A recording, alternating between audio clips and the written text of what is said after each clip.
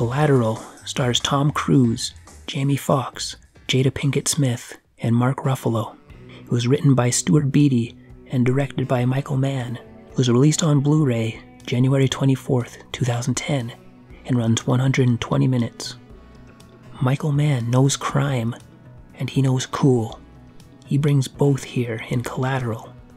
When mild and meek Max, a Los Angeles taxi driver, picks up Vincent, an out-of-town hitman, he's essentially held hostage for the night until Vincent finishes his hit list and has to find his strength to save himself and the last target.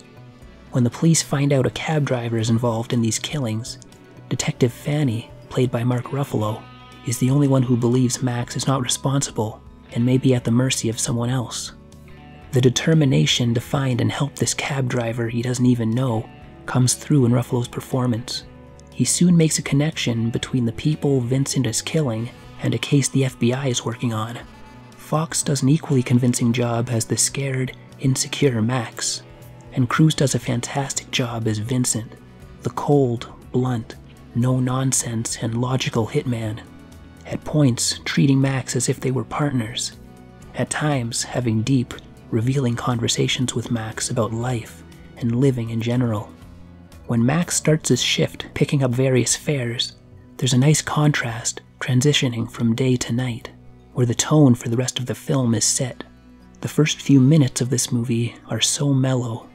Even when Vincent first gets into Max's cab, that mellow continues with some sweet, calming classical music playing as they converse, lulling you into a false sense of security, so when shit hits the fan, it really hits.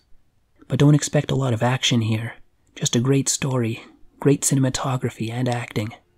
There's lots of great depth of field work, turning the various points of light into a kind of artwork, and with that extra light getting into the camera, even the intentionally dark scenes are easy to see. Michael Mann is in his element here. As mentioned before, he's a master at shooting nighttime scenes. The colors of the night are interesting too. Warm yellows and reds from street lamps and stop signals, green hues from building lights and go signals, to cool blues of the nightclubs. The music ranges from licensed to a somewhat uneven original score that ranges from generic to inspiring. We visit 3 nightclubs during the span of the movie: a jazz club, a Spanish club, and an Asian dance club, so there's a lot of different flavors on the soundtrack.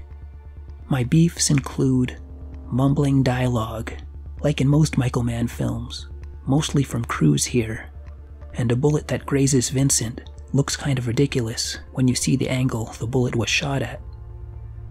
Overall, Collateral is an interesting movie with a great story, great cinematography and acting.